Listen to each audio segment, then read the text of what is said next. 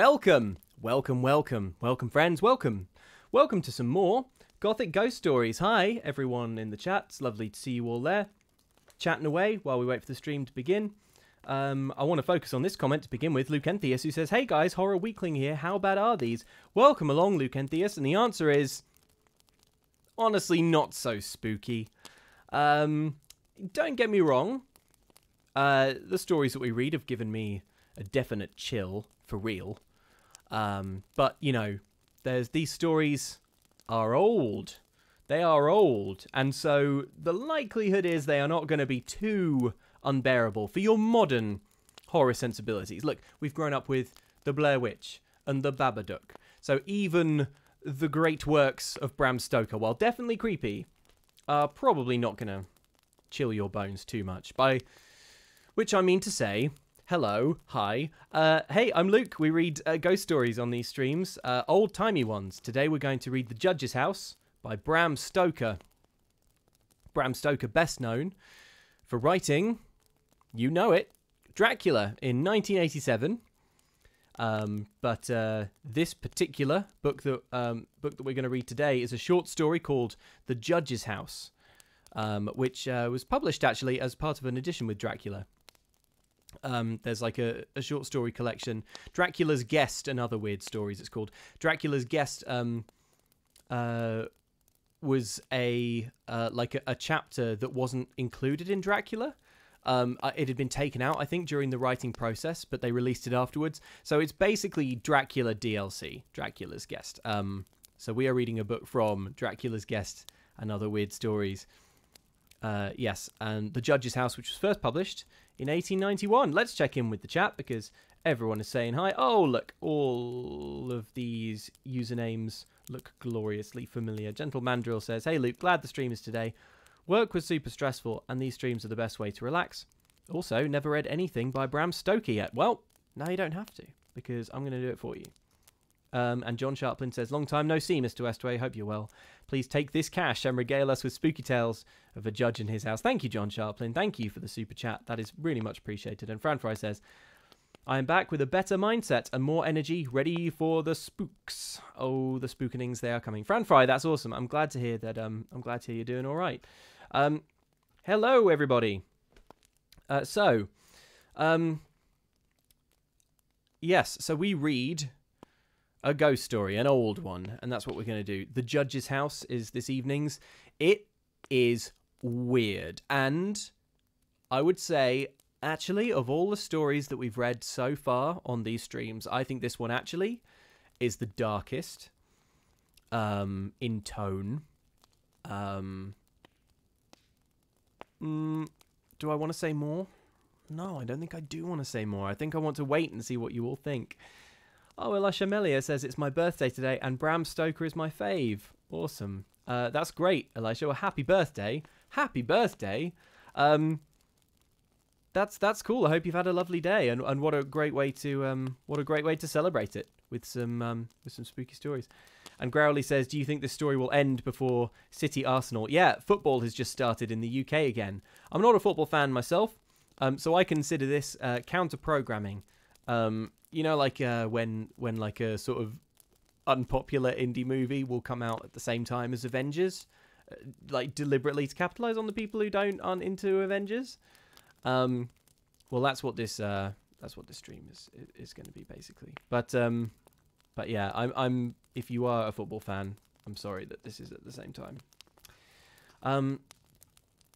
Okay, right. Well, Bram Stoker probably doesn't need much introduction, but we normally start with a little bit about the author. Bram Stoker, born 1847, an Irish author, best known for Dracula, of course, and definitely one of the fathers of Gothic and romantic fiction, part of the dark romanticism literary movement. We basically get so much of Gothic fiction from his work, although Bram Stoker was introduced by many other authors as well. He was part of a long creative chain, a wonderful chain of literary learning. Yeah, and this story is The Judge's House. So without further ado, I think, is everyone ready to crack on? Is everyone ready to just go for it? Read a few more chats before we begin. Settle into... Oh, could you hear my neck cracking a little there? That was pretty spooky. Read a few messages first. Jan Stenholt says, "'Twas a bright and sunny summer evening, ... Nice, moody beginning. And also, before we begin, let's do our usual disclaimer. We read these Gothic ghost stories because they are interesting and fascinating and scary, But they are very old stories, and as such, you may encounter the real horror, which are Victorian attitudes to things like sexuality, women, race, nationality,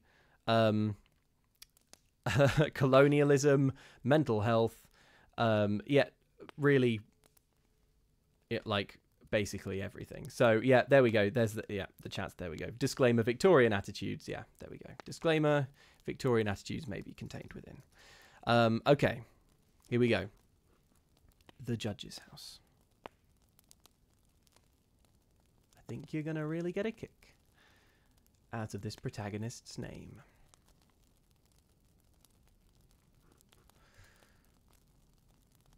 When the time for his examination drew near, Malcolmson made up his mind to go somewhere to read by himself. He feared the attractions of the seaside, and also he feared completely rural isolation, for of old he knew its charms, and so he determined to find some unpretentious little town where there would be nothing to distract him.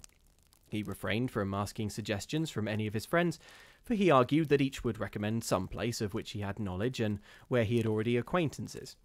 As Malcolmson wished to avoid friends, he had no wish to encumber himself with the attention of friends' friends, and so he determined to look out for a place for himself. He packed a portmanteau with some clothes and all the books he required, and then took ticket for the first name on the local timetable which he did not know. When, at the end of 3 hours' journey, he alighted at Benchurch, he felt satisfied that he had so far obliterated his tracks, as to be sure of having a peaceful opportunity of pursuing his studies. He went straight to the one inn which the sleepy little place contained, and put up for the night. Benchurch was a market town, and once in 3 weeks was crowded to excess, but for the remainder of the 21 days it was as attractive as a desert. Malcolmson looked around the day after his arrival to try to find quarters more isolated than ever so quiet an inn as the good traveller afforded. There was only one place which took his fancy, and it certainly satisfied his wildest ideas regarding quiet. In fact, quiet was not the proper word to apply to it. Desolation was the only term conveying any suitable idea of its isolation. It was an old, rambling, heavy-built house of the Jacobean style, with heavy gables and windows, unusually small and set higher than was customary in such houses, and was surrounded with a high brick wall massively built. Indeed, on examination, it looked more like a fortified house than an ordinary dwelling. But all these things pleased Malcolmson. Here, he thought, is the very spot I have been looking for, and if I can get opportunity of using it, I shall be happy. His joy was increased when he realized beyond doubt that it was not at present inhabited. From the post office he got the name of the agent, who was rarely surprised at the application to rent a part of the old house. Mr. Carnford, the local lawyer and agent, was a genial old gentleman, and frankly confessed his delight at anyone being willing to live in the house. "To tell you the truth," said he, "I should be only too happy on behalf of the owners to let anyone have the house rent-free for a term of years, if only to accustom the people here to see it inhabited. It has been so long empty that some kind of absurd prejudice has grown up about it, and this can be best put down by its occupation, if only," he added with a sly glance at Malcolmson, "by a scholar like yourself, who wants its quiet for a time." Malcolmson thought it needless to ask the agent about the absurd prejudice. He knew he would get more information if he should require it on that subject from other quarters.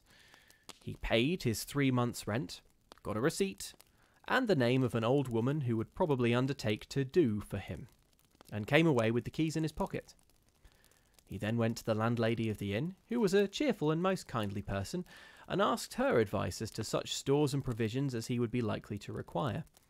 She threw up her hands in amazement when he told her where he was going to settle himself. "Not in the judge's house," she said, and grew pale as she spoke. He explained the locality of the house, saying that he did not know its name. When he had finished, she answered, "Aye, sure enough, the very place. It is the judge's house, sure enough." He asked her to tell him about the place, why it is so called, and what there was against it.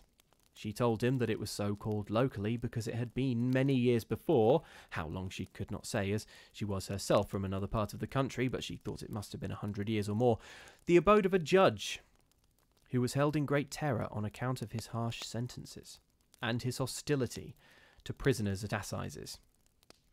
As to what there was against the house itself, she could not tell. She had often asked, but no one could inform her, but there was a general feeling that there was something, and for her own part she would not take all the money in Drinkwater's bank and stay in the house an hour by herself.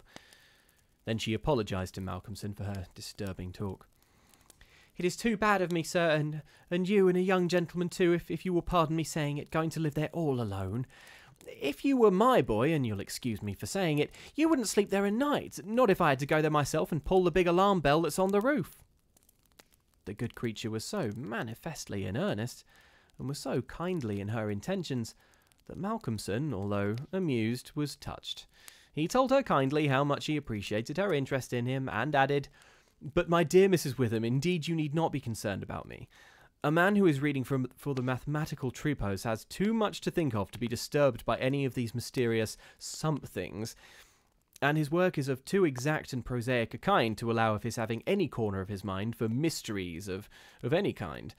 Harmonical progression, permutations and combinations, and elliptic functions have sufficient mysteries for me." Mrs. Witham kindly undertook to see after his commissions, and he went himself to look for the old woman who had been recommended to him.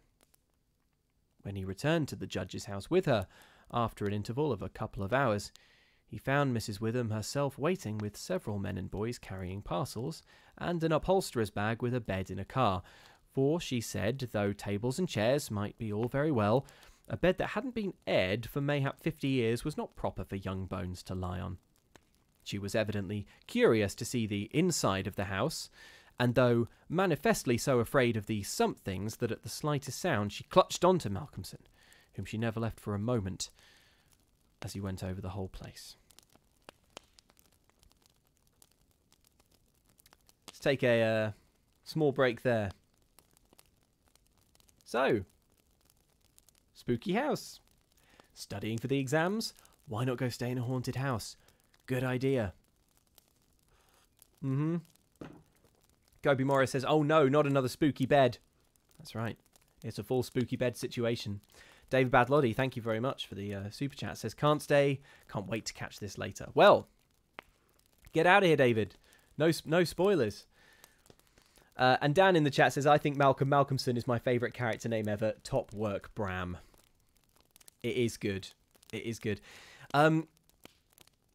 Yeah, I would say not an especially sympathetic introduction to your protagonist, Malcolm Malcolmson. He seems like a lot of the protagonists in these horror stories. He's what is he? He's a little smug. He thinks himself above being haunted to death. Well, we will see. Nimbletack says, "Why is there an alarm bell?" What a good question, Nimbletack. Why don't we read on and find out?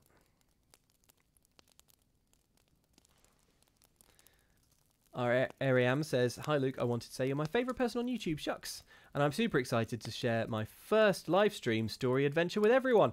Welcome along. Welcome. You are so welcome. If you are watching for the first time, then welcome along. Well, we are so glad to have you with us. You will find the chat a very friendly and welcoming place. Oh, something I forgot to mention at the beginning.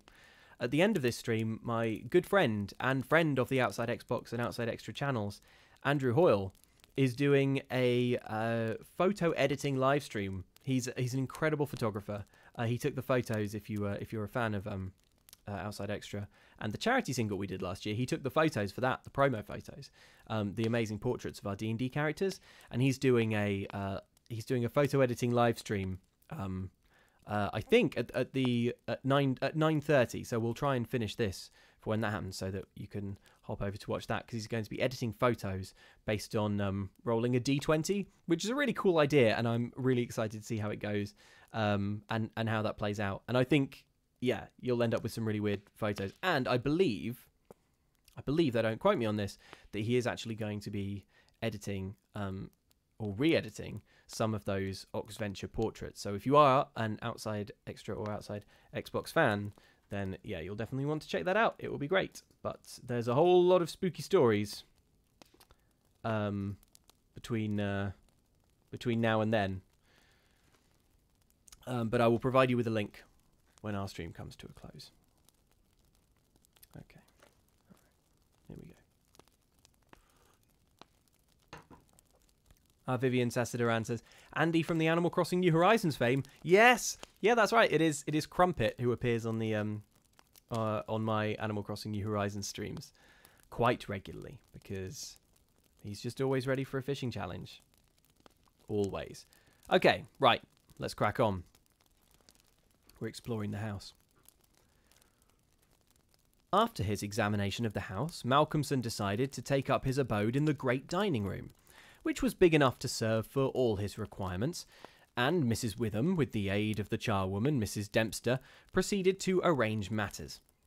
When the hampers were brought in and unpacked, Malcolmson saw that with much kind forethought she had sent from her own kitchen sufficient provisions to last for a few days. Before going, she expressed all sorts of kind wishes, and at the door turned and said,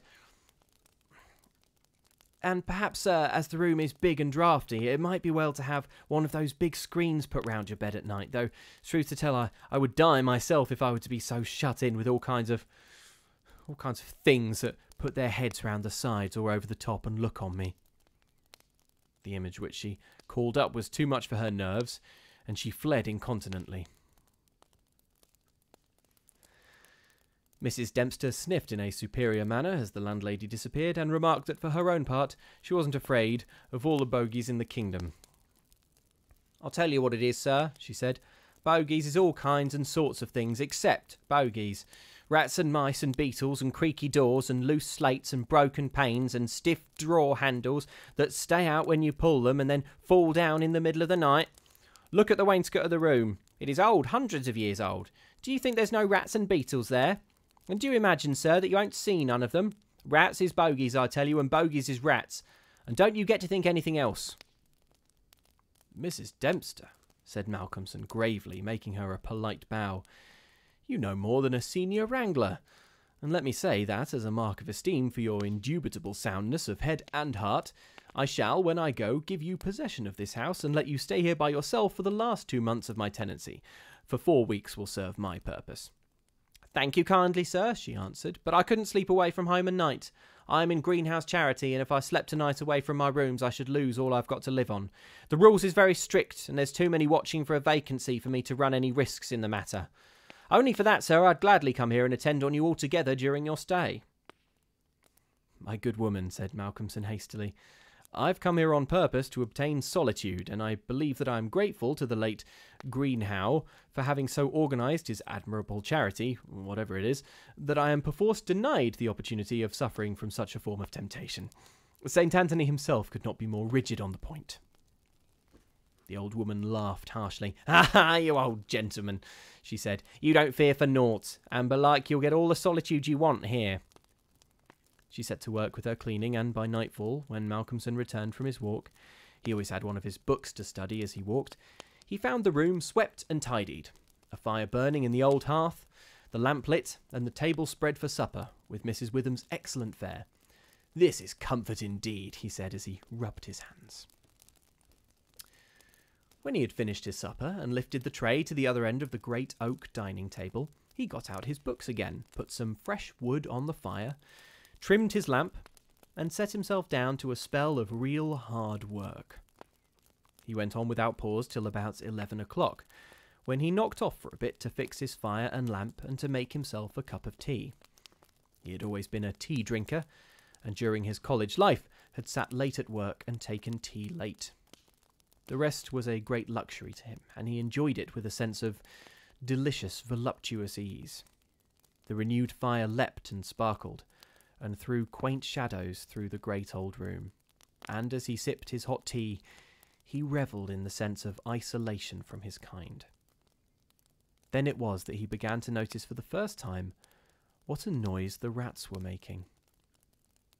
"Surely," he thought, "they cannot have been at it all the time I was reading, Had they been, I must have noticed it. Presently, when the noise increased, he satisfied himself that it was really new. It was evident that at first the rats had been frightened at the presence of a stranger and the light of fire and lamp, but that as the time went on they had grown bolder and were now disporting themselves as was their wont. And how busy they were! And hark to the strange noises! Up and down behind the old wainscot, over the ceiling and under the floor they raced and gnawed and scratched. Malcolmson smiled to himself as he recalled to mind the saying of Mrs. Dempster, "Bogies is rats and rats is bogies." The tea began to have its effect of intellectual and nervous stimulus.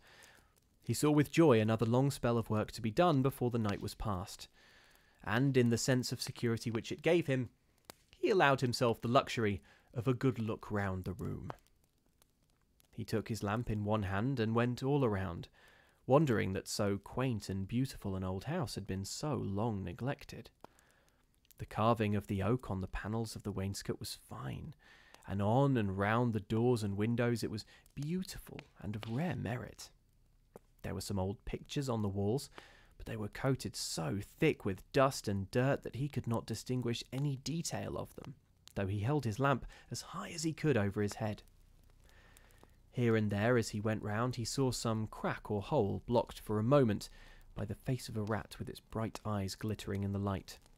But in an instant it was gone, and a squeak and a scamper followed. The thing that most struck him, however, was the rope of the great alarm bell on the roof, which hung down in a corner of the room on the right-hand side of the fireplace.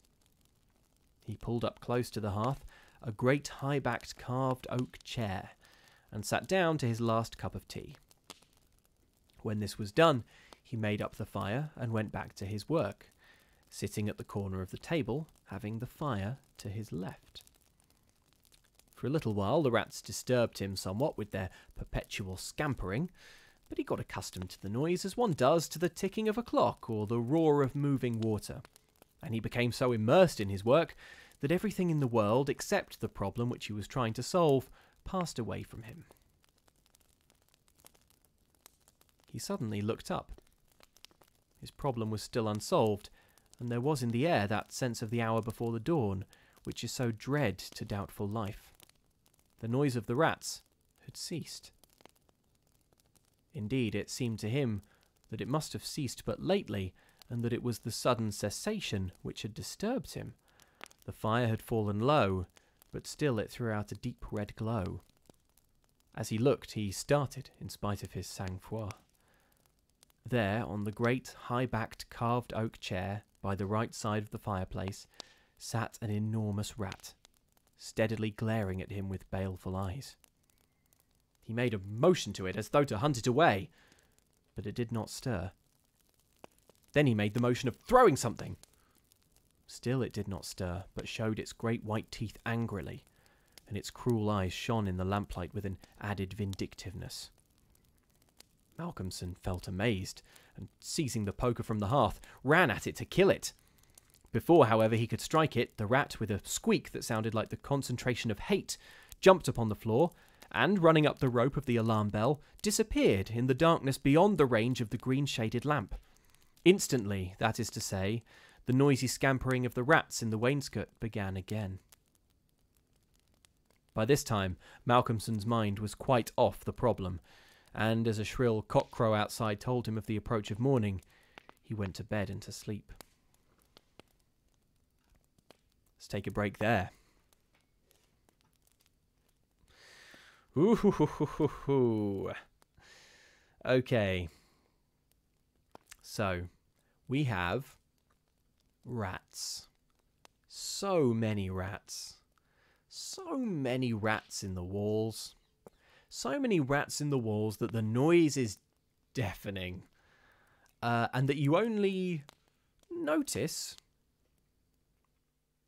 that the noise when it stops. Because that's when you notice the gigantic rat. The gigantic... clearly some sort of chief rat. Sat on the huge chair. Absolutely horrible. Absolutely horrible. So, there we go. That's the situation, folks. A lot of rats. Anna Petrovic says, I'd rather have spiders. No, I'd rather have rats, personally, but, yeah. I'm not keen on either. Laura Dealey speaks for many of you in the chat, saying he seems far too chill with the whole rat scenario. Yeah, well, I guess, should we try and bear in mind, perhaps, that this is Victorian times? And I guess maybe it was more common to see rats just everywhere? I don't know. Zizahan says, I read this one as a child. Just nope. Oh, Zizahans. Thanks for sticking with it. Thanks for revisiting that childhood terror.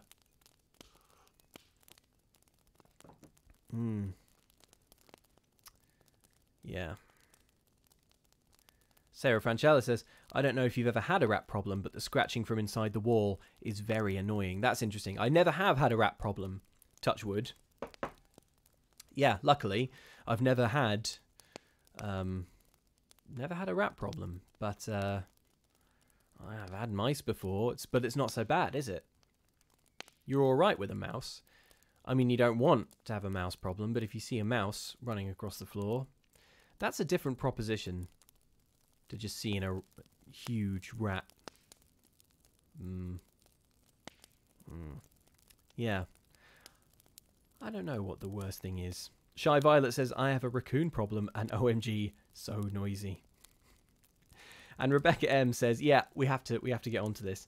I just want to renote the phrases fled incontinently and voluptuous ease. Yeah, voluptuous ease is a lovely phrase. Fled incontinently. When I read this story for the first time, I read that line, she fled incontinently, and thought, oh man, they're all gonna lose it at that.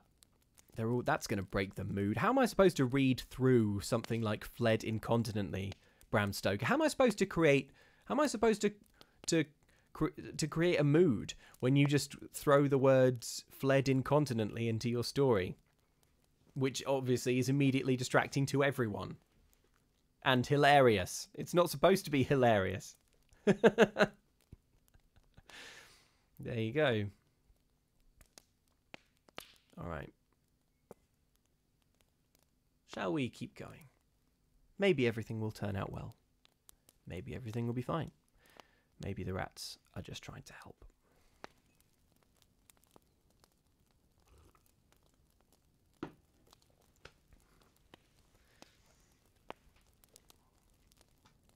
So, Malcolm Malcolmson has gone to bed, having encountered many rats. He slept so sound that he was not even waked by Mrs. Dempster coming in to make up his room. It was only when she had tidied up the place and got his breakfast ready and tapped on the screen which closed in his bed that he woke. He was a little tired still after his night's hard work, but a strong cup of tea soon freshened him up, and, taking his book, he went out for his morning walk, bringing with him a few sandwiches, lest he should not care to return till dinner time. He found a quiet walk between high elms some way outside the town, and here he spent the greater part of the day studying his Laplace. On his return, he looked in to see Mrs. Witham, and to thank her for her kindness. When she saw him coming through the diamond-paned bay window of her sanctum, she came out to meet him and asked him in. She looked at him searchingly and shook her head as she said, "You must not overdo it, sir. You are paler this morning than you should be. 2 late hours and 2 hard work on the brain isn't good for any man. But tell me, sir, how did you pass the night? Well, I hope, but my heart, sir, I was glad when Mrs. Dempster told me this morning that you were all right and sleeping sound when she went in." "Oh, I was all right," he answered, smiling. "The somethings didn't worry me as yet, only the rats. And they had a circus, I can tell you, all over the place. There was one wicked-looking old devil that sat up on my own chair by the fire and wouldn't go till I took the poker to him. And then he ran up the rope of the alarm bell and got to somewhere up the wall or the ceiling. I couldn't see where, it was so dark." "Mercy on us," said Mrs. Witham, "an old devil and sitting on the chair by the fireside. Take care, sir, take care, there's many a true word spoken in jest." "How do you mean? Upon my word, I don't understand." An old devil? The old devil, perhaps? There, sir, you needn't laugh, for Malcolmson had broken into a hearty peal. You young folks thinks it's easy to laugh at things that make older ones shudder. Never mind, sir, never mind. Please God, you'll laugh all the time. It's what I wish you myself. And the good lady beamed all over in sympathy with his enjoyment, her fears gone for a moment. Forgive me, said Malcolmson presently.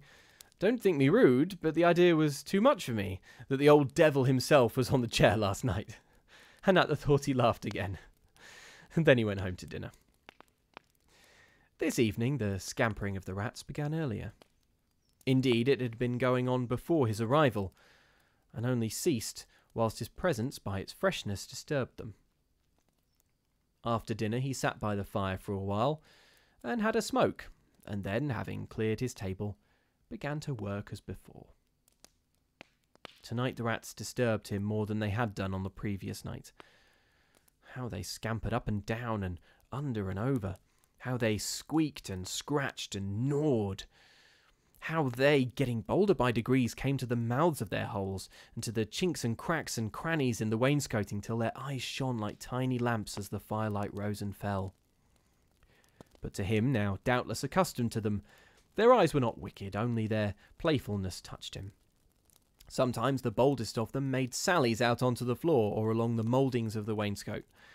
Now and again, as they disturbed him, Malcolmson made a sound to frighten them, smiting the table with his hand, or giving a fierce hush, hush, so they fled straight away to their holes.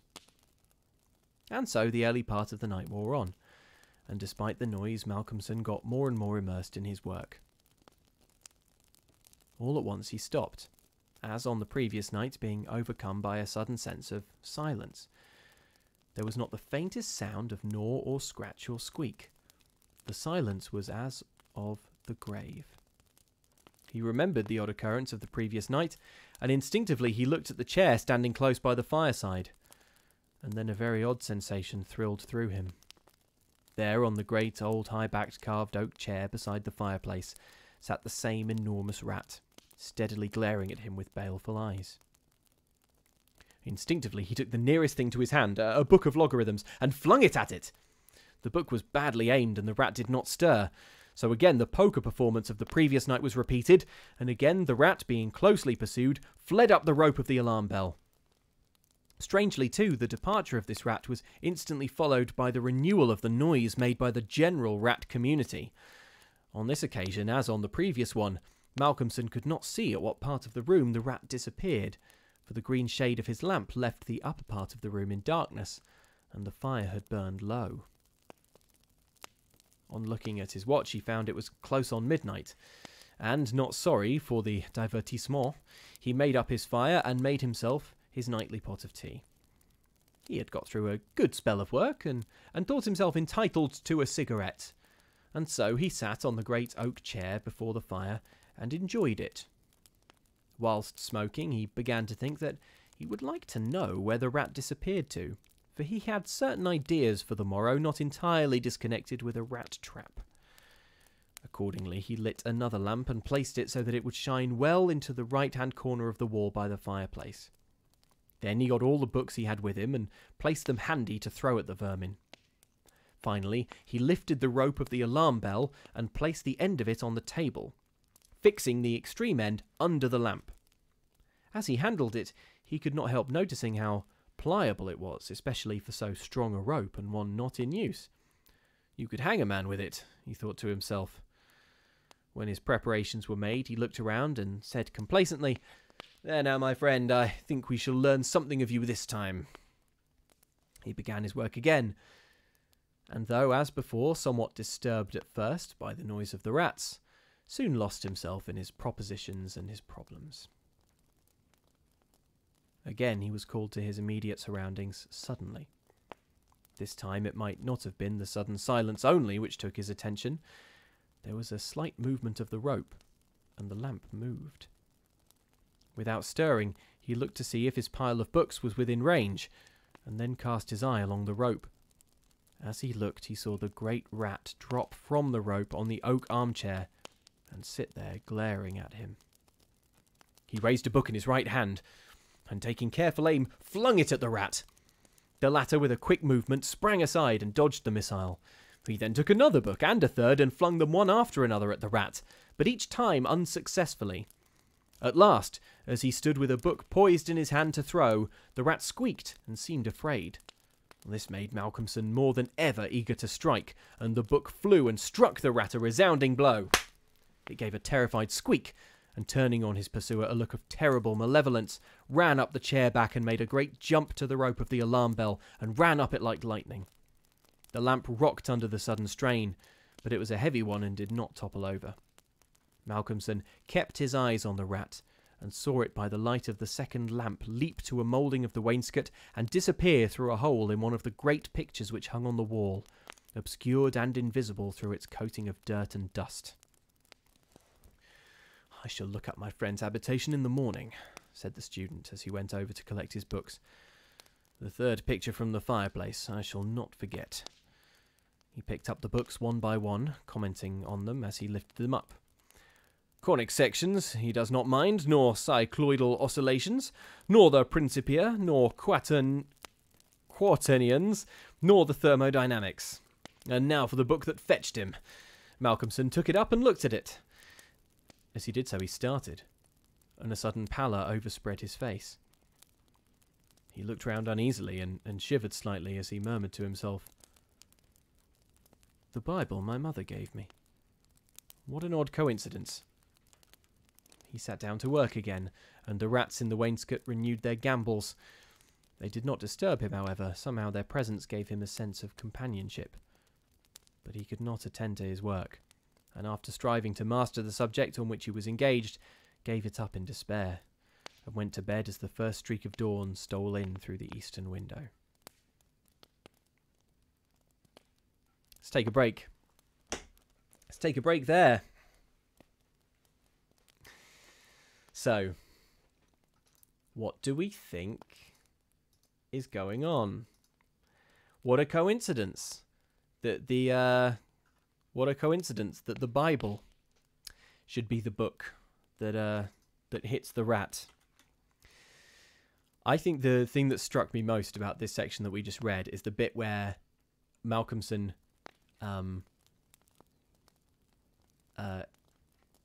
is about to throw the book, and the rat squeaked and seemed afraid. This made Malcolmson more than ever eager to strike. It's like, oh, he's mad, he's vengeful. He's not holding back. I love the names of all the books as well that are being read. One I really struggled with there. Quaternions. Conic sections, cycloidal oscillations, the Principia, quaternions, and thermodynamics. Should we see what that is? Should we look it up? Quaternions. In mathematics, the quaternions are a number system that extends the complex numbers. I'm none the wiser. They were first described by Irish mathematician William Rowan Hamilton in 1843, so relatively new mathematics at this point, relatively, and applied to mechanics in three-dimensional space. A feature of quaternions is that multiplication of two quaternions is non-communicative. No, non-commutative. Okay, well, look, I just said a whole bunch of math stuff. It didn't make any sense to me. Maybe it made sense to you if you're watching. Congratulations. If so, you might be quite clever. Alright, so how are we enjoying this story so far? Yeah, let me know in the chat. Let me know how it's going. How creepy are we finding this so far? How spooked are we by this whole rat situation? Scissorhands, who mentioned reading this as a child, says, don't get me wrong, I love this story. It just terrified me. I had nightmares for years. Oh no, nightmares for years. I'm sorry, Scissorhands.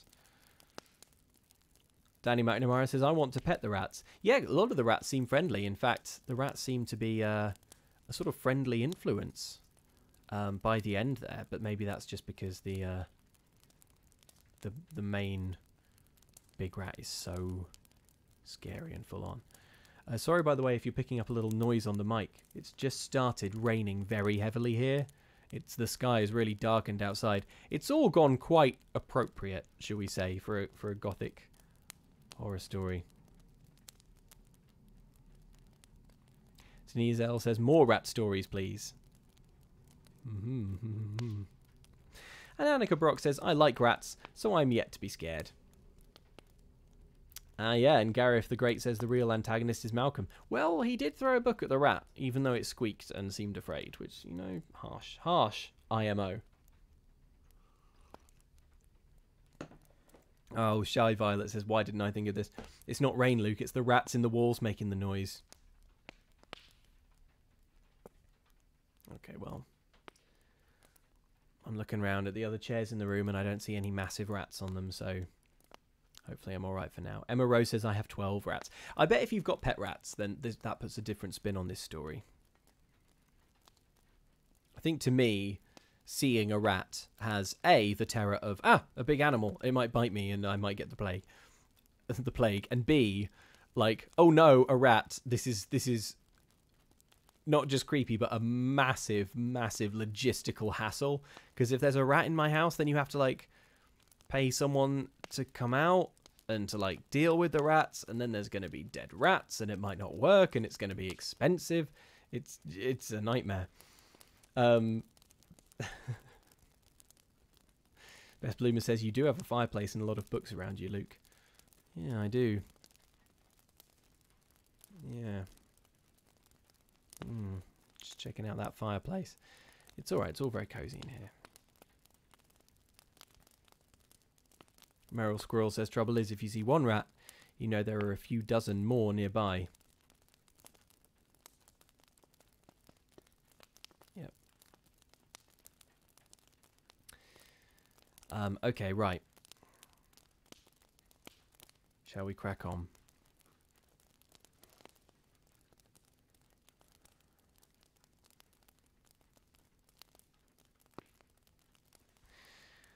He slept heavily but uneasily, and dreamed much. And when Mrs. Dempster woke him late in the morning, he seemed ill at ease, and for a few minutes did not seem to realise exactly where he was. His first request rather surprised the servant. Mrs. Dempster, when I'm out today, I wish you would get the steps and dust or wash those pictures, specifically that one, third from the fireplace. I want to see what they are.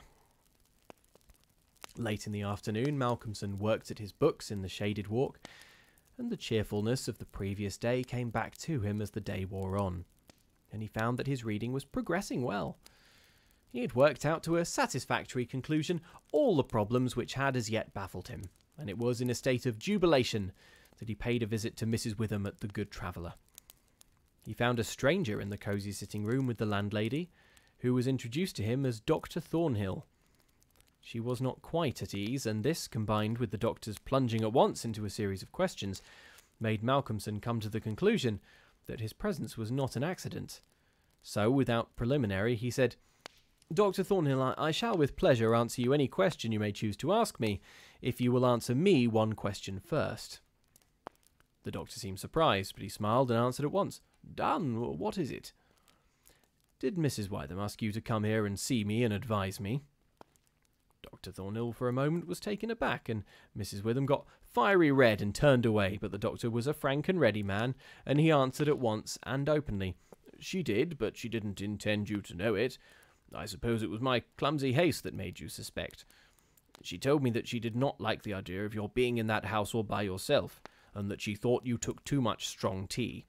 In fact, she wants me to advise you, if possible, to give up the tea and the very late hours. I was a keen student in my time, so I suppose I must take the liberty of a college man, and without offence, advise you not quite as a stranger. Malcolmson, with a bright smile, held out his hand. Shake, as they say in America, he said. I must thank you for your kindness, and Mrs. Witham too, and your kindness deserves a return on my part. I promise to take no more strong tea, no tea at all, till you let me, and I shall go to bed tonight at 1 o'clock at latest. Will that do? Capital, said the doctor. Now tell us all that you noticed in the old house. And so Malcolmson then and there told in minute detail all that had happened in the last 2 nights. He was interrupted every now and then by some exclamation from Mrs. Witham, till finally, when he told of the episode of the Bible, the landlady's pent-up emotions found vent in a shriek, and it was not till a stiff glass of brandy and water had been administered that she grew composed again. Dr. Thornhill listened with a face of growing gravity, and when the narrative was complete and Mrs. Witham had been restored, he asked, "The rat always went up the rope of the alarm bell?" "Always." "I suppose you know," said the doctor after a pause, "what the rope is?" "No." "It is," said the doctor slowly, "the very rope which the hangman used for all the victims of the judge's judicial rancour." Here he was interrupted by another scream from Mrs. Witham, and steps had to be taken for her recovery. Malcolmson, having looked at his watch and found that it was close to dinner hour, had gone home before her complete recovery. When Mrs. Witham was herself again, she almost assailed the doctor with angry questions as to what he meant by putting such horrible ideas into the poor young man's mind. "He has quite enough there already to upset him," she added. Dr. Thornhill replied, "My dear madam, I had a distinct purpose in it. I wanted to draw his attention to the bell rope and to fix it there. It may be that he is in a highly overwrought state and has been studying too much, although I am bound to say that he seems as sound and healthy a young man, mentally and bodily, as ever I saw. But then the rats, and that suggestion of the devil." The doctor shook his head and went on, "I would have offered to go and stay the first night with him, but that I felt sure it would have been a cause of offence. He may get in the night some strange fright or hallucination, and if he does, I want him to pull that rope. All alone as he is, it will give us warning, and we may reach him in time to be of service. I shall be sitting up pretty late tonight, and shall keep my ears open. Do not be alarmed if Benchurch gets a surprise before morning." "Oh, doctor, what do you mean? What do you mean?" "I mean this, that possibly, nay, more probably, we shall hear the great alarm bell from the judge's house tonight." And the doctor made about as effective an exit as could be thought of. When Malcolmson arrived home, he found that it was a little after his usual time, and Mrs. Dempster had gone away. The rules of greenhouse charity were not to be neglected. He was glad to see that the place was bright and tidy, with a cheerful fire and a well-trimmed lamp. The evening was colder than might have been expected in April, and a heavy wind was blowing with such rapidly increasing strength that there was every promise of a storm during the night. For a few minutes after his entrance, the noise of the rats ceased. But so soon as they became accustomed to his presence, they began again. He was glad to hear them, for he felt once more the feeling of companionship in their noise, and his mind ran back to the strange fact that they only ceased to manifest themselves when that other, the great rat with the baleful eyes, came upon the scene. The reading lamp only was lit, and its green shade kept the ceiling and the upper part of the room in darkness, so that a cheerful light from the hearth, spreading over the floor and shining on the white cloth laid over the end of the table, was warm and cheery. Malcolmson sat down to his dinner with a good appetite and a buoyant spirit. After his dinner and a cigarette, he sat steadily down to work, determined not to let anything disturb him, for he remembered his promise to the doctor, and made up his mind to make the best of the time at his disposal. Let's take one more little break there. So, this doctor has been called in by Mrs. Witham to try and, I guess she's worried about him. I guess she's worried about she's worried about Malcolm Malcolmson. And who wouldn't be, because he's choosing by will to leave university and stay in a haunted house for a month or however long. Which I call peculiar behaviour. But yeah, Mrs. Witham, I think that was nice of Mrs. Witham. She's sort of portrayed, like, you got the impression that she was just kind of panicky. Maybe she's just calling the doctor because she's a bit sort of worked up. But I don't know. I kind of think... I think she...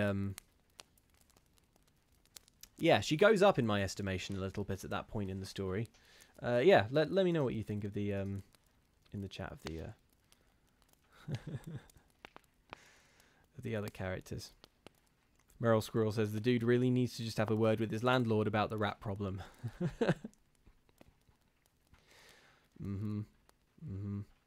Ooh. Just read a very interesting comment that I don't want to read out, but I want to come back to when we finish the story. That is interesting. Well, Lucy Harvey Plymouth says, okay, but as a uni student in the midst of final assignments, I completely get where he was coming from with leaving uni to stay in a haunted house. Okay, well, yeah, maybe it's preferable.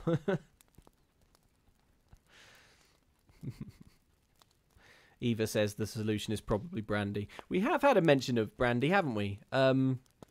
It was used to calm down Mrs. Witham, wasn't it? Brandy and water.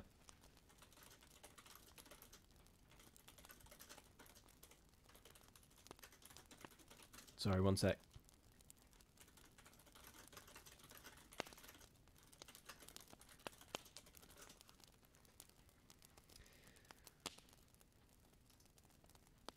Right. Sorry, I lost the chat there. Nimble Tack says, could do with some brandy myself about now. Oh yeah, I could as well. There's just water in this.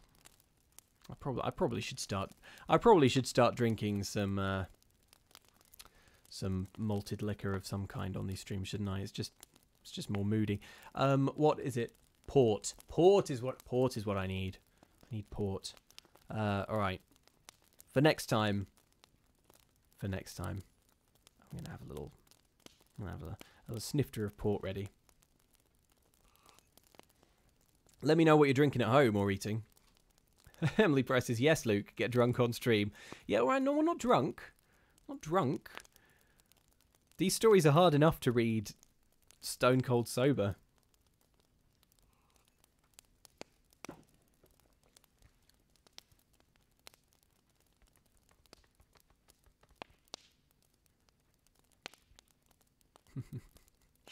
Okay, right. Oh, good, everyone's saying what they're drinking. Apple and peanut butter, nice. Hot chocolate. Oh, hot chocolate from Fancy Space Owl. I'd go for hot chocolate. Beth Bloom is having appropriately moody red wine. Yep. Smart. Oh, Andy, who's streaming later, is drinking gin right now. Which should spice up the live stream later that he's doing. Cool. Okay. Should we keep going? Elisha Melia, I'm eating chocolate and drinking hot Vimto. Oh my gosh. Emily Price, brown soda. Bulgarum's drinking beer. Alright. Loving everyone's drinks. We should do this. We should check in with the stream this way. When we start these streams, we should do like a what's everyone drinking check in. Okay, here we go.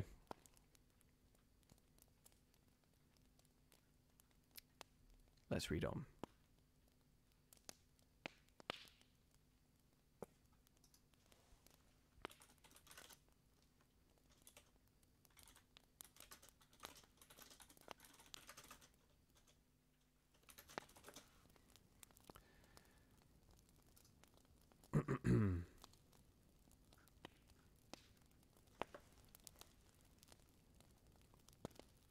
So, Malcolmson has sat down to dinner. He's had a cigarette. He's made up his mind to make the best of the time at his disposal. For an hour or so, he worked all right, and then his thoughts began to wander from his books. The actual circumstances around him, the calls on his physical attention, and his nervous susceptibility were not to be denied. By this time, the wind had become a gale, and the gale a storm. The old house, solid though it was, seemed to shake to its foundations, and the storm roared and raged through its many chimneys and its queer old gables, producing strange, unearthly sounds in the empty rooms and corridors. Even the great alarm bell on the roof must have felt the force of the wind, for the rope rose and fell slightly, as though the bell were moved a little from time to time, and the limber rope fell on the oak floor with a hard and hollow sound. As Malcolmson listened to it, he bethought himself of the doctor's words. It is the rope which the hangman used for the victims of the judge's judicial rancour. And he went over to the corner of the fireplace and took it in his hand to look at it. There seemed a sort of deadly interest in it, and as he stood there, He lost himself for a moment in speculation as to who these victims were, and the grim wish of the judge to have such a ghastly relic ever under his eyes. As he stood there, the swaying of the bell on the roof still lifted the rope now and again, but presently there came a new sensation, a sort of tremor in the rope, as though something was moving along it. Looking up instinctively, Malcolmson saw the great rat coming slowly down towards him, glaring at him steadily. He dropped the rope and started back with a muttered curse, and the rat, turning, ran up the rope again and disappeared. And at the same instant, Malcolmson became conscious that the noise of the rats, which had ceased for a while, began again. All this set him thinking, and it occurred to him that he had not investigated the lair of the rat or looked at the pictures as he had intended.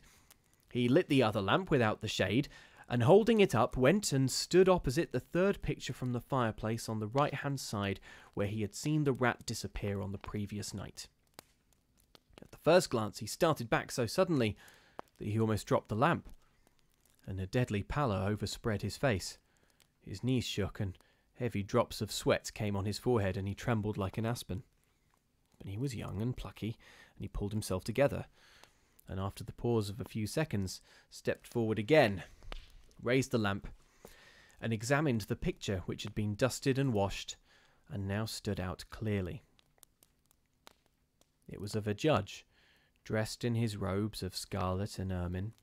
His face was strong and merciless, evil, crafty and vindictive, with a sensual mouth, hooked nose of ruddy colour and shaped like the beak of a bird of prey.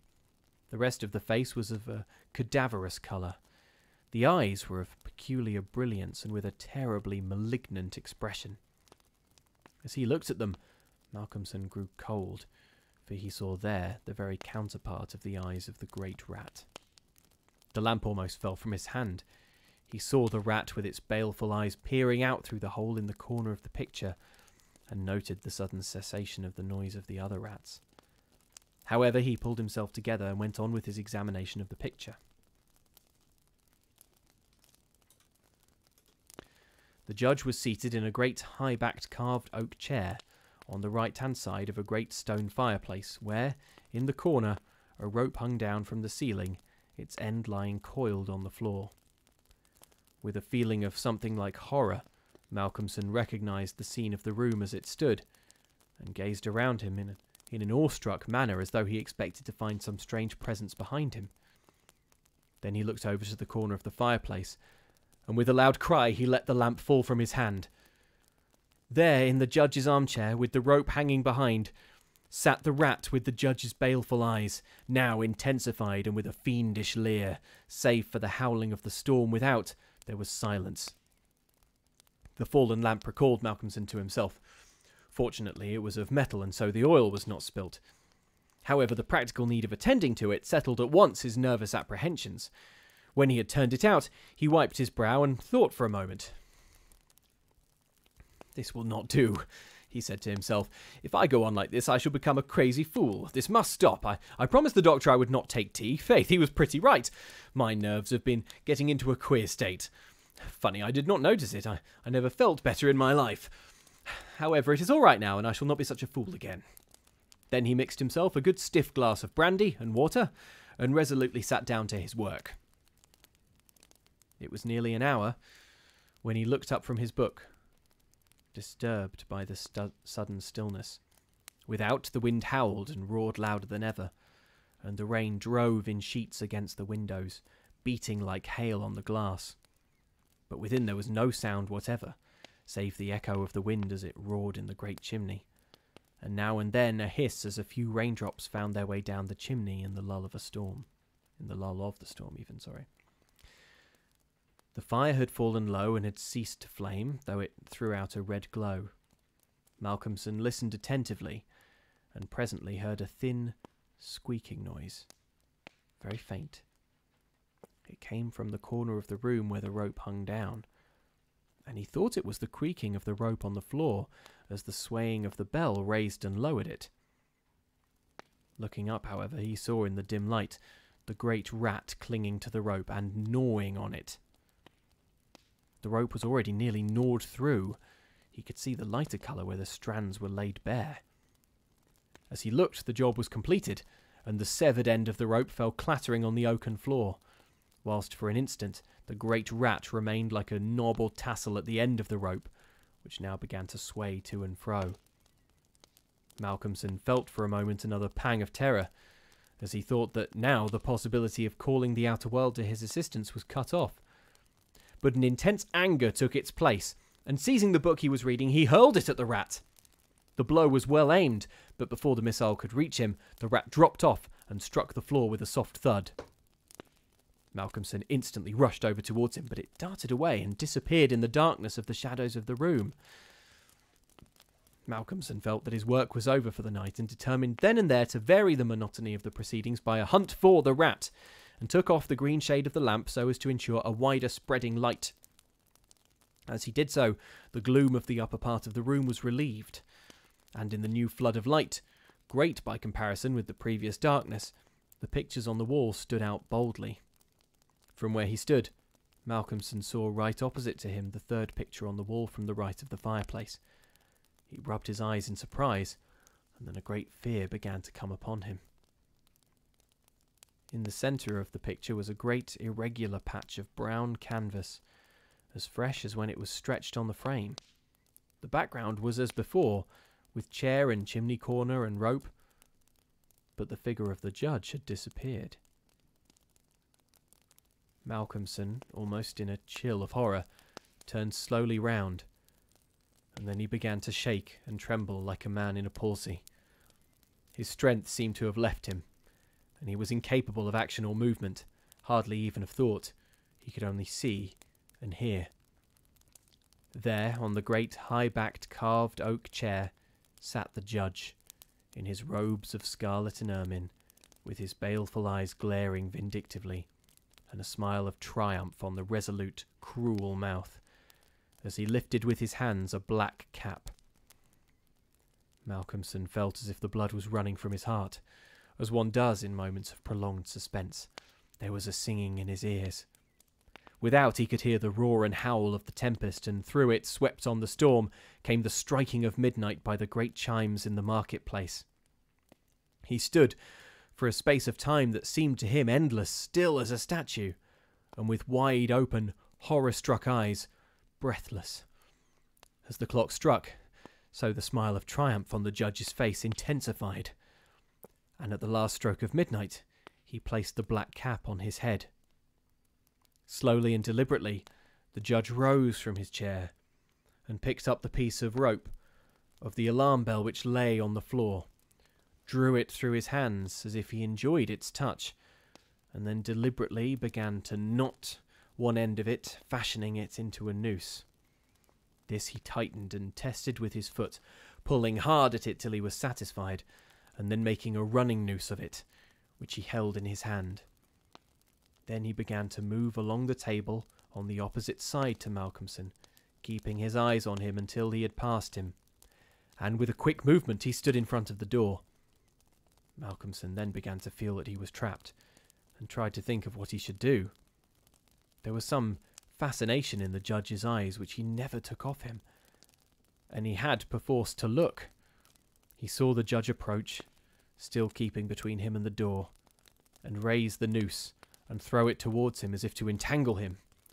With a great effort he made a quick movement to one side and saw the rope fall beside him and heard it strike the oaken floor. Again the judge raised the noose and tried to ensnare him, ever keeping his baleful eyes fixed on him, and each time by a mighty effort the student just managed to evade it. So this went on for many times, the judge seeming never discouraged nor discomposed at failure, but playing as a cat does with a mouse. At last, in despair which had reached its climax, Malcolmson cast a quick glance round him. The lamp seemed to have blazed up, and there was a fairly good light in the room. At the many rat holes and in the chinks and crannies of the wainscot he saw the rat's eyes, and this aspect that was purely physical gave him a gleam of comfort. He looked around and saw that the rope of the great alarm bell was laden with rats. Every inch of it was covered with them, and more were pouring through the small circular hole in the ceiling whence it emerged, so that with their weight the bell was beginning to sway. Hark, it had swayed till the clapper had touched the bell. The sound was but a tiny one, but the bell was only beginning to sway, and it would increase. At the sound, the judge, who had been keeping his eyes fixed on Malcolmson, looked up, and a scowl of diabolical anger overspread his face. His eyes fairly glowed like hot coals, and he stamped his foot with a sound that seemed to make the house shake. A dreadful peal of thunder broke overhead as he raised the rope again, whilst the rats kept running up and down the rope as though working against time. This time, instead of throwing it, he drew close to his victim, and held open the noose as he approached.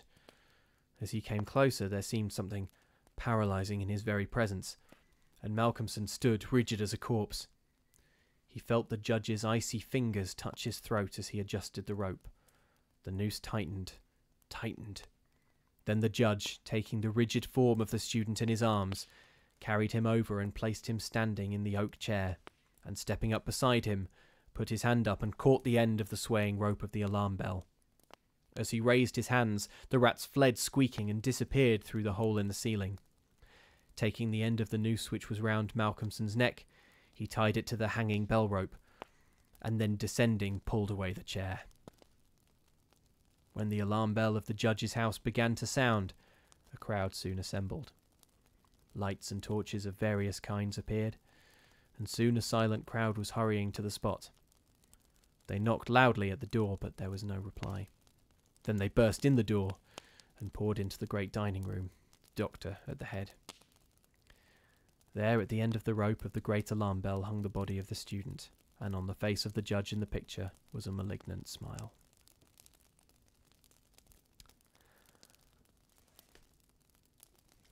And that's the end. Crikey. Okay, how are we doing? How are we feeling? How did we deal with that?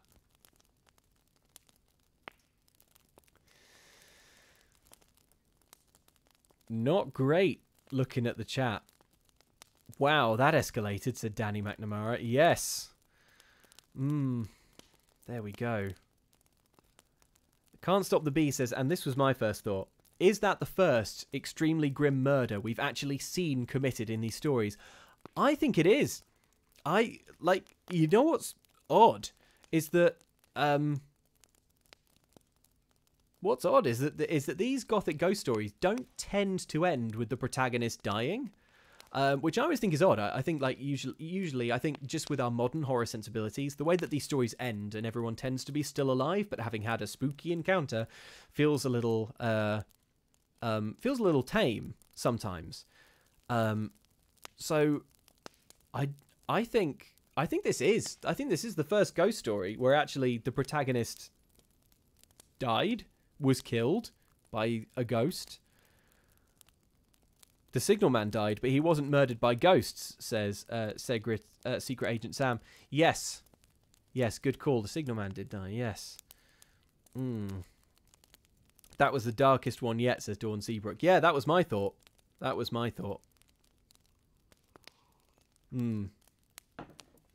Yeah. Oh, the hand in the beast with 5 fingers, that did kill someone, didn't it? Although it was a little, it's different. It was kind of like the protagonist sort of died off screen, if you like, at the end. Off screen. Whereas this was a much more visceral description, I think. Yeah, so pretty dark, I thought. What I think is really interesting about the end of that is the role that the rats play. Now, I saw a comment way further up. I wonder if I'll be able to find it again. A few people speculated it, and I think this is really on the money. Rune Factress and Laslock and Clumsy by Fact. So if the big rat is the judge, I guess all normal rats are his victims. Yeah, I think so, because clearly those little rats, the little rats that are like swarming in the walls, are trying to save him at the end. They're swarming up on the bell and trying to ring, trying to ring it. They're trying to help. And I think that makes the ending a lot darker, because when that starts to happen, it looks like it's going to be a way out. When I was reading it, I thought, here's what happens. These rats, which are, I think, like the spirits of the judge's victims, are going to save him. But they don't, which is dark and creepy. Doubly dark and creepy, because I think for the judge's victims, that is a cruel sort of afterlife, you know? Like, you're now a tiny rat spirit, and you have to live in the walls, and you have to be quiet when the evil king judge rat who killed you shows up. Yeah, Mephi to go puts it nicely. The big rat is the judge, but the little rats are just as frightened of him as the common subjects were during his lifetime. Yes. Yes, it's very creepy. Very, very creepy. Gentle Mandrill says, oh wow, the ending was dark. I think that was the first murder of the protagonist. Usually at least one of the protagonists tells the story of what happened. Yes, and you often know that's going to happen, because the story often begins with something like, I heard this story from such and such, you told me about it, and like, in years to come, he would often recall that the thing's face looked like that of an octopus, or something like that. John Sharplin says, really liked this one of my favourites so far. Protagonist actually died, and Stoker's writing was spooky, but still plain enough to enjoy. Yeah, I thought this, it's, Beth Bloomer says, okay, but seriously though, sensual mouth? Yeah, the judge is described as having a sensual mouth. Just got that sensual mouth. Some people are born with a sensual mouth. They're very lucky. Yeah. Aw, Mishar86 says, one day the rats will realise that he is one and they are many. That's nice. Yeah. So, yeah, I liked this one. I thought it was creepy, short, to the point, and a very dark ending. And it really escalates. Nicely paced. I think there are 3 appearances of the king rat. And then the third is it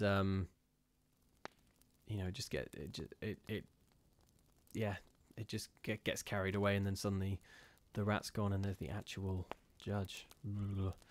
Fran Fry says, I made some more artsy stuff that I will post sometime soon, themed to stories / episodes of this stream. I hope you will like them. Thank you, Fran Fry. I'm sure I will like them. I enjoyed the last piece of art that you posted. It was awesome. Yeah, that's cool. And thanks for the super chat as well. That's very kind. Thank you.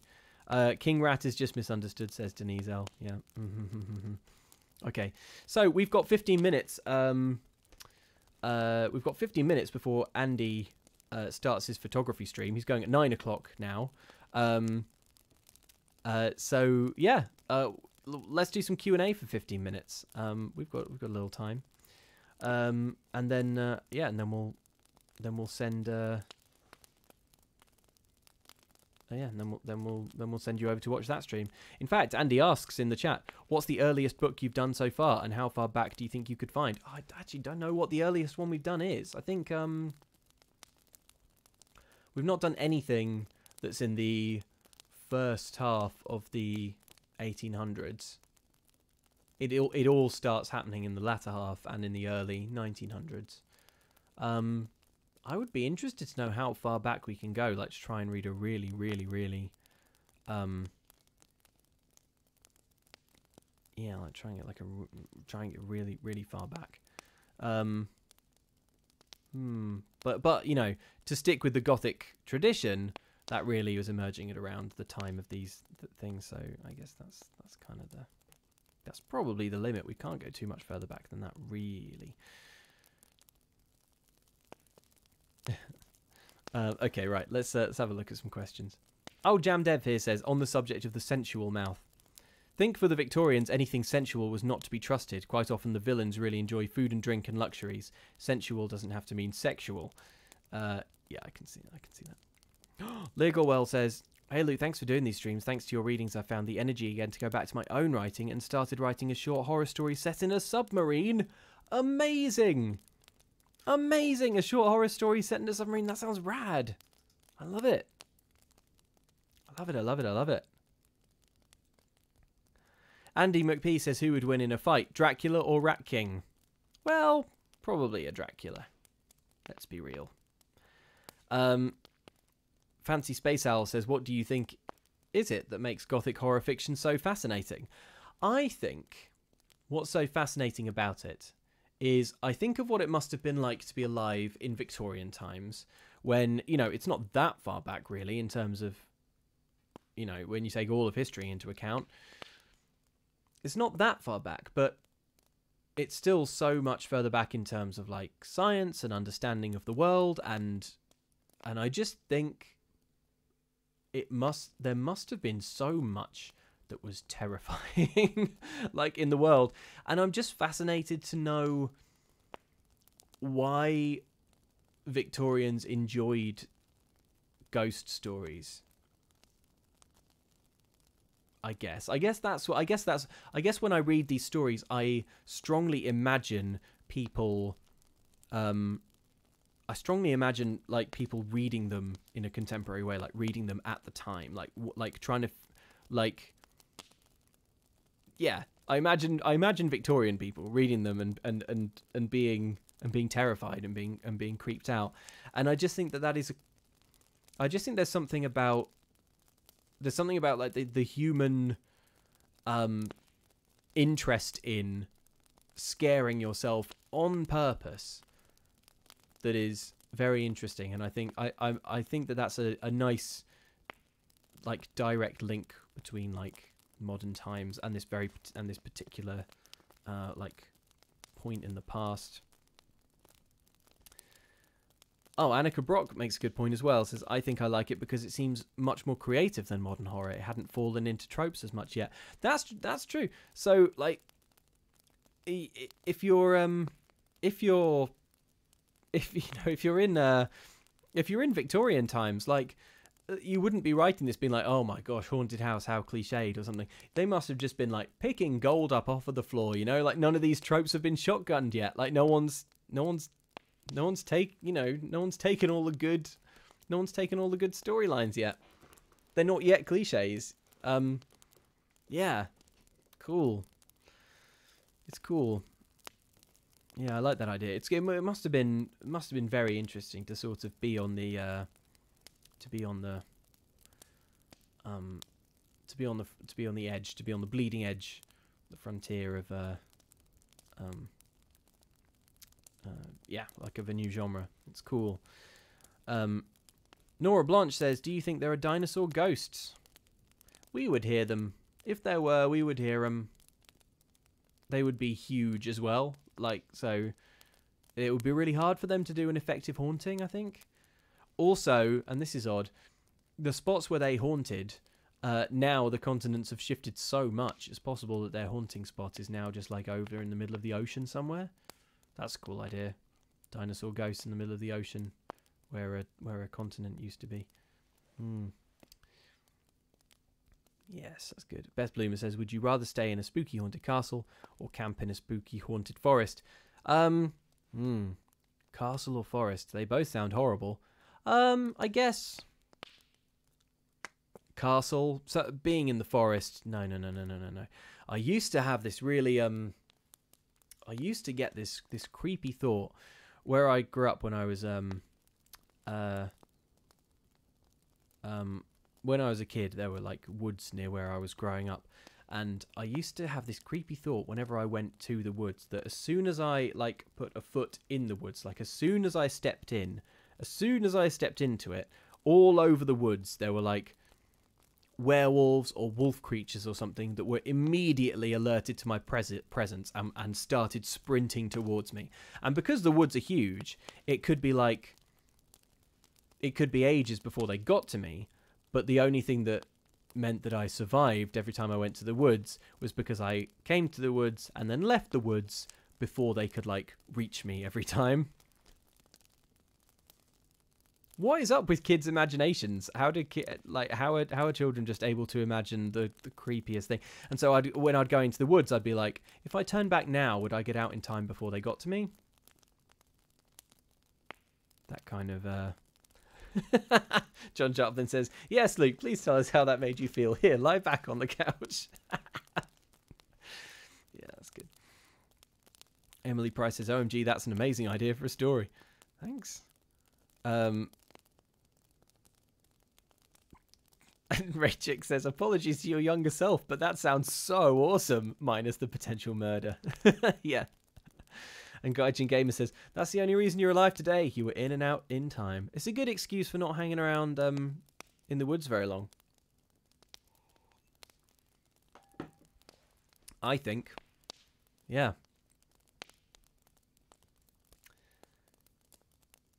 Beth Bloomer says, favourite horror story antagonist so far. Oh, but the best antagonist. Probably the bundle of sheets ghost from "Oh Whistle and I'll Come to You, My Lad."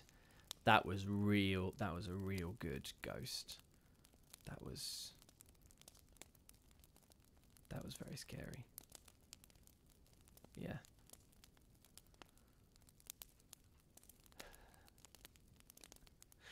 Okay, well, everyone's into the... Oh, the hand, says the board captain. Yeah, the hand. The hand was so good. The hand was so good. But the hand... I found the hand, like, almost funny. Almost funny. Next time, by the way, we're going to go back to M.R. James, read another M.R. James story. And the antagonist of that is so good. And the way the antagonist is described is so so horrible that I know I'm going to struggle to get through it without laughing, because it is funny. It is funny, but there we go. John Sharpton says, I really like the Canon Alberic demon. Oh, the Canon Alberic. Oh, yeah, oh, man. That was that, like, creepy demon thing with the long fingernails that had, like, its hands. And oh, yeah. Oh, that was... Oh, man. Yeah, that was real creepy. Yeah. Yeah. Okay. All right, well, it is almost time for Andy Hoyle's stream. As I mentioned, if you are only just joining, he is going to be doing something very cool, which is he is going to be editing photos, Oxventure photos, to D20 dice rolls, which is pretty wild, which is a really fun concept. And I am going to pop a link to that in the chat now. Andy's photo editing stream. There you go. And there's a link.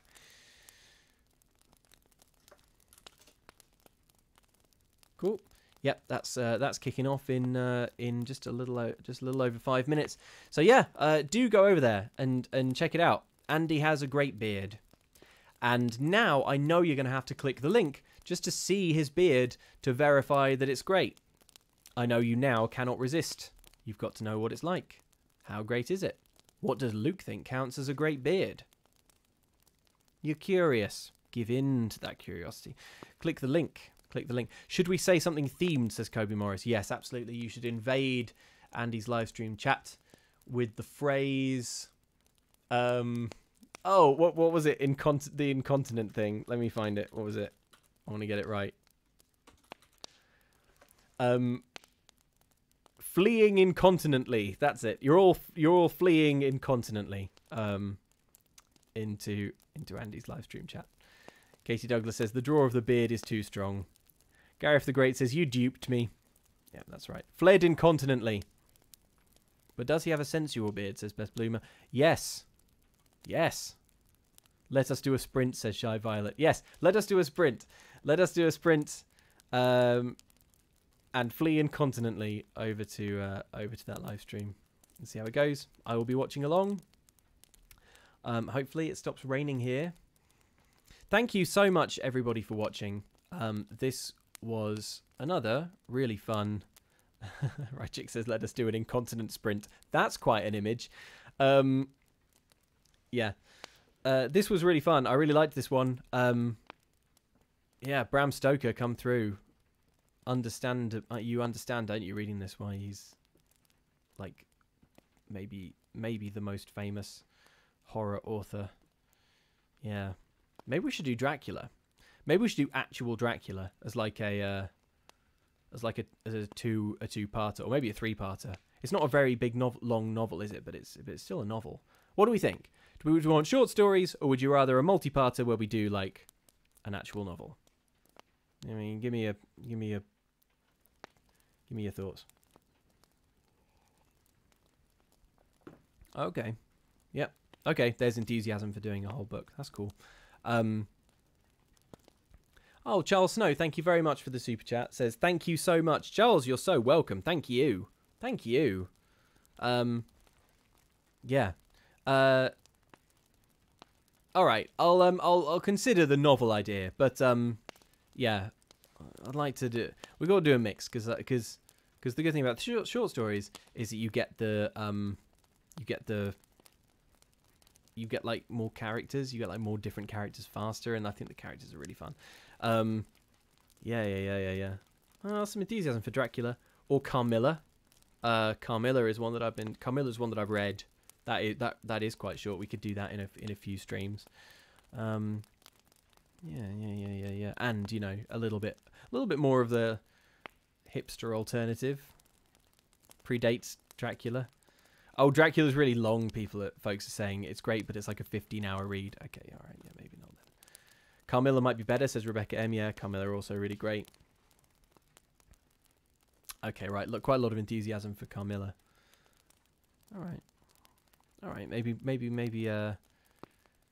we'll try Carmilla as our first multi-parter. That's cool.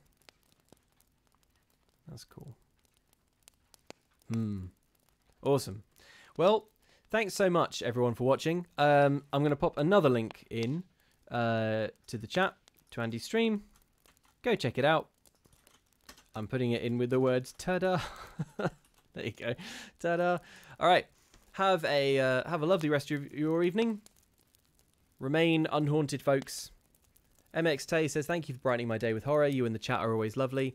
Thank you, MX Tay. Thanks for the super chat. Yes, and the chat is always lovely. What a lot of fun these things are. Yeah.